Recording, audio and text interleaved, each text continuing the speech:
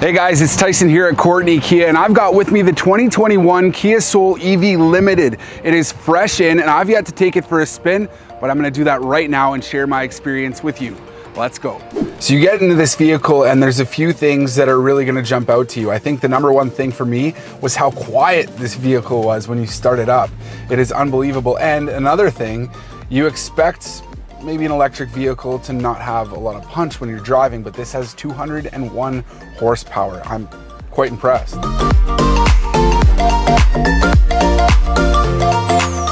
Let's talk about investments, because this vehicle is just that.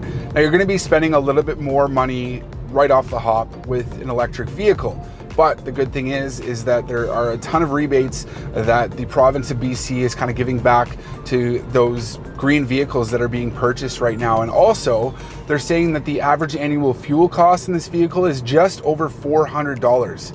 That's pretty impressive. A few other things to touch on and talk about in this vehicle. The driver-only air conditioning function is pretty cool. You're not really air conditioning the rest of the vehicle, so you get to save that energy just to get you from point A to point B.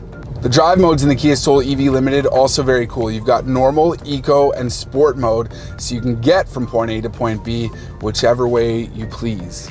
All right, those are just some of the features on the new 2021 Kia Soul EV Ltd. I could go on for days. So let's recap here.